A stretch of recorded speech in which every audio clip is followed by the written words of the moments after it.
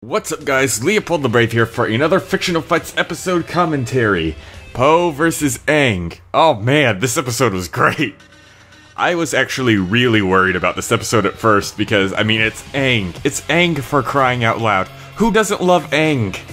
And so when I found out that he was going to lose, I got really nervous about this episode, like real quick. I was like, oh man, what are they gonna say? I mean, I know there's gonna be a lot of angry, just butthurt ragers because it's Avatar.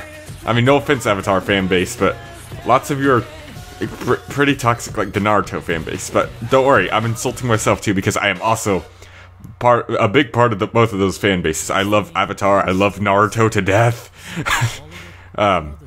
So yeah, I was worried about Aang losing in this episode. So one of the excuses I thought people were going to use was, Po is clumsy, Po is goofy.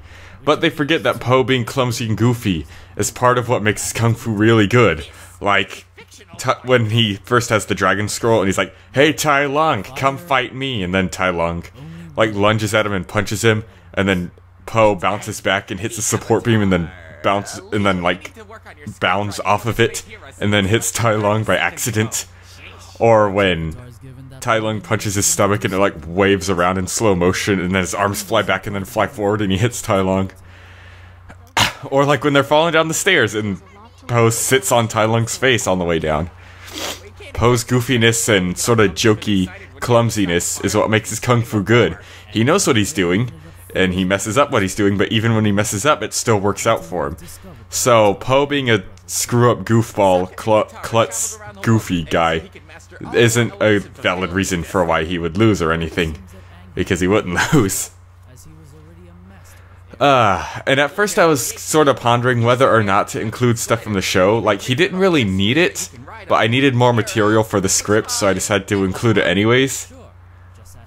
Like, in the results, I mainly stated stuff for the movies that would help him win, and I sort of glanced over the show stuff like the Mongolian Fireball, the Golden Lotus Clap, and the Fluttering Finger Mind Slip, which Po did forget, but I included it anyways because whatever, it didn't really make a difference, so why not? Excuse me, I'm a bit stuffy right now. It's fall and my allergies are well, not fall, it's almost fall. It's headed towards fall, and my allergies are acting up. Oh, who am I kidding? It's not even close to fall. I'm just lame. But anyways, the animation for this episode was also done by Rampage Animations, and it was really good, much better than Pit vs. Kazuya. I mean, I don't know, I can't really tell the difference. I'm not an animator, I can't tell if something's getting better or worse, but it seems better to me. Like how he worked around the limited Po sprites, and how he used Aang's bending powers, and how, you know, Po used the bending against Aang, like when he picked up the earth spikes that came out of the ground and threw them at Aang. So I figured that, I thought that was pretty well done.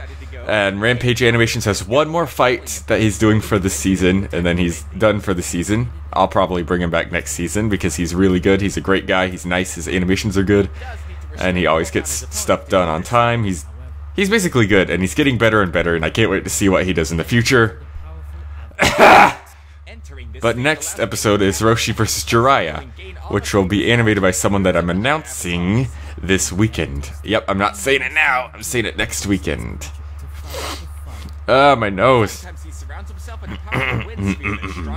Oh, and here's something I kind of screwed up on. I was like, Aang gets tired after doing the Avatar state, but that was only during the beginning of the series. And after he learned to do it at will, he didn't get tired anymore. But again, that doesn't really affect the outcome because of his poor durability and the fact that Po has a way to counter all of his bending abilities. Like, air bending can be blocked by his weight. Firebending can be blocked by, because he's been burnt before, so it's not like, because firebending alone isn't going to stop Po. Aang needs all four elements to stop Po, but even then it didn't work, because waterbending could be blocked by the Mongolian Fireball. Earthbending could be reflected by Inner Peace. The only thing that would work on Po is firebending, but he survived being burnt before, so you know what I mean. Because energy bending, he's Master Chi too. Oh yeah, I kind of nerfed Po a bit here, because I left out his Chi Dragon from Kung Fu Panda 3, because I'm like, oh, he can only form that with people's help, because it was that much Chi, and whoa. But we've still seen him overflow people with Chi, like, what he did to Kai, and then the whooshy finger hold is basically the same thing, where he just overflows them with chi, and then their body can't handle it, and it's just like. So yeah, if it weren't for Kung Fu Panda 3, it would be very hard for Po to win this. Because, I mean, if Po dies, he goes to the spirit realm, and then he can go right back and start over and fight Aang. So he could just try as many times as he wants to until he eventually kills Aang. So there's really, literally no way for Po to lose here. And if Aang goes to the spirit realm with him, Aang cannot bend in the spirit realm, believe it or not. And if you spend an extended period of time in the spirit realm in the Avatar series, you will die. They stated that before. I know someone in Korra survived like almost a week, pretty much. But that's about the longest we've ever seen anyone survive in the spirit realm. Oh, my nose, I can't breathe. Ah!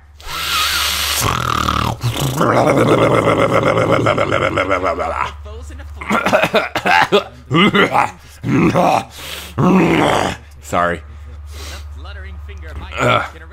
I'm trying to make this commentary last as long as possible, but it's very hard when I can't breathe.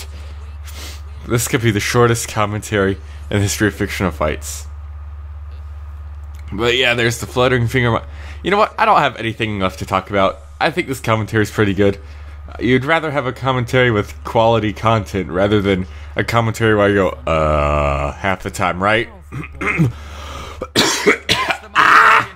So, goodbye.